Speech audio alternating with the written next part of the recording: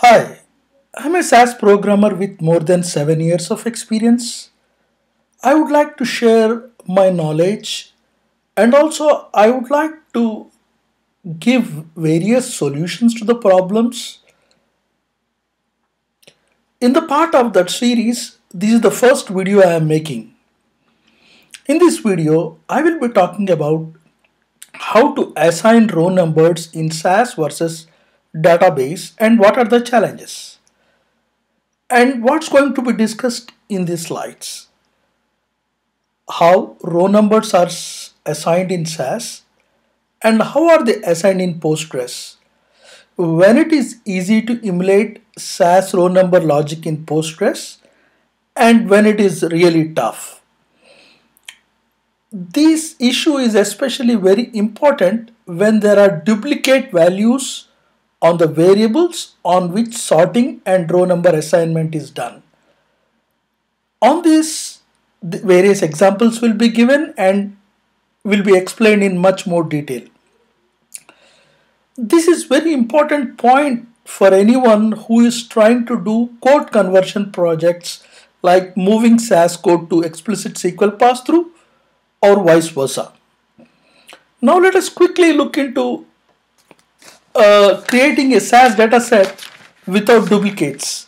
Here I have a SAS dataset wherein I have columns like ID, age, column 1, column 2, column 3, and I'm going to do sorting on ID and age. And as you can see from the previous slide, there are no duplicates in age. And assigning row numbers is fairly simple. First, what we do is we do proc sort on ID and age.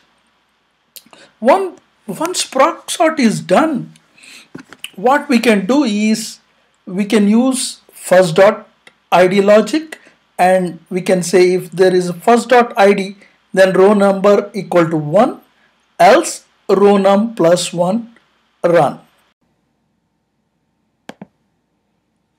Now let us look into Postgres, how the same table can be created what was created earlier in SAS. It's very simple. This is done by using create table statement followed by multiple insert statements. We are going to insert exactly the same data what we have inserted earlier in SAS. Once the insert is done, we need to use row number function, row underscore number function followed by partition and order by clauses to get the same results what we have got in SAS. So to put it up in simple words, we are going to use a row number OLAP function and we are going to partition the data by ID. At the same time, we are ordering by ID and age. So once we tell that we are partitioning by ID, all the ordering will be done as per ID and age. Now let us quickly look into the SAS data, how the table has been created and how everything has been performed.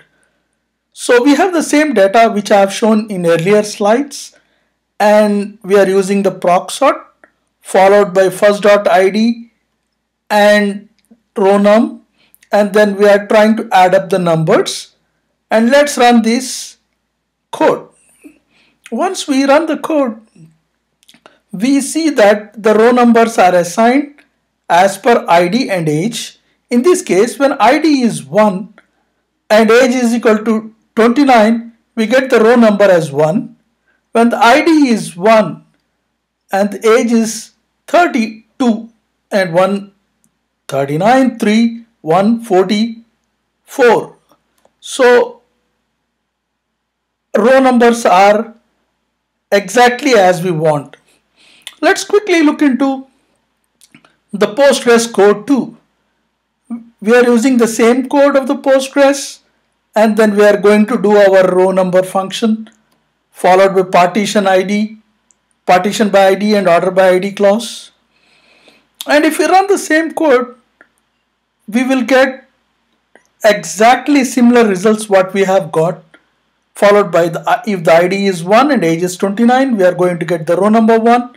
In the similar fashion, as the age increases, the row number increases.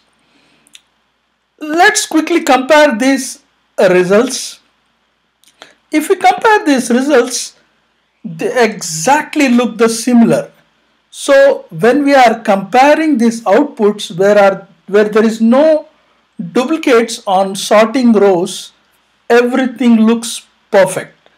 Let's get into something more interesting by adding duplicates in the sorting columns.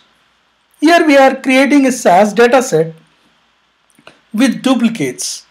In this dataset, we are having two rows which are duplicated at ID and age level, which are highlighted here.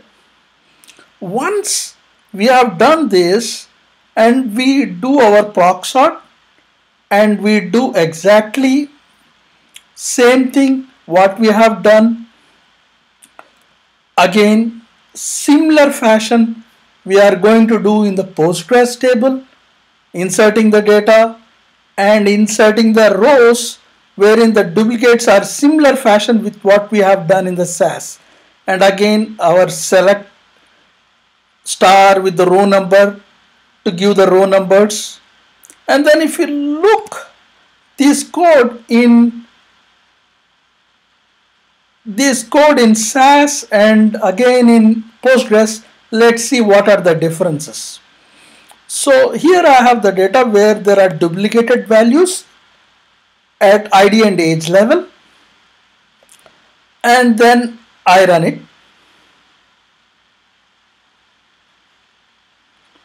Oh, I got error because I was just selecting a part of it. Now let's try to run it again, everything. Once I run here again,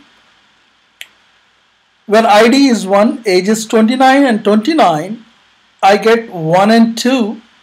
For 30, I get 3 and 4. Even though these are very similar, if you see the other columns, these are very different. So let's see whether we get the same results with the same rows in Postgres. Let's get back to Postgres. In the Postgres, here is the data where I am again taking duplicates and then we are running this code. Let's quickly run this code. And if you see, the rows are not exactly same, even though numbering has some similarity.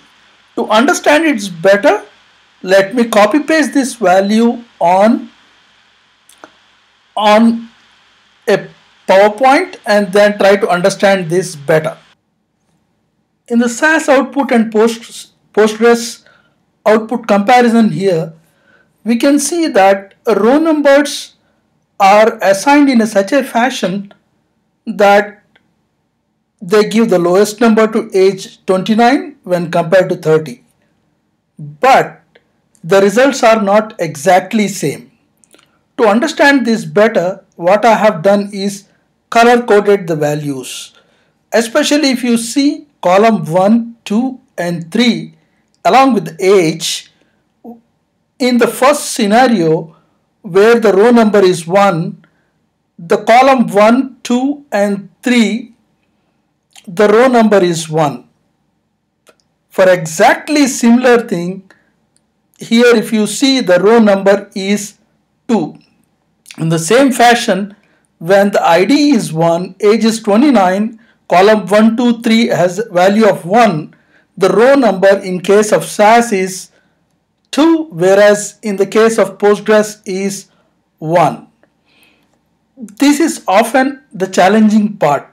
It is very difficult to emulate SAS output and Postgres output, or rather any DBMS output, when we have duplicates on columns which they are sorted.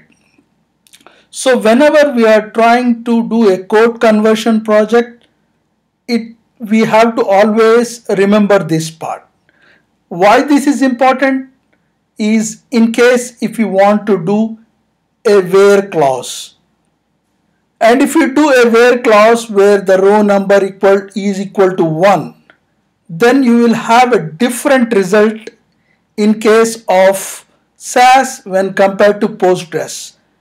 This is something very difficult to fix, and it depends upon how data is inserted into Postgres and many other conditions. Let me conclude this topic. Row numbers in SAS are created by using first dot and last dot variables, whereas in the case of Postgres, they are done using row underscore number. Row numbers in SAS and Postgres are same when there are no duplicates on which sorting is done. Row numbers will be different whenever there are duplicate values from SAS to Postgres or SAS to any DBMS. Extra care need to be taken whenever row number assignment is done when there are duplicate values on the variables on which sorting is done.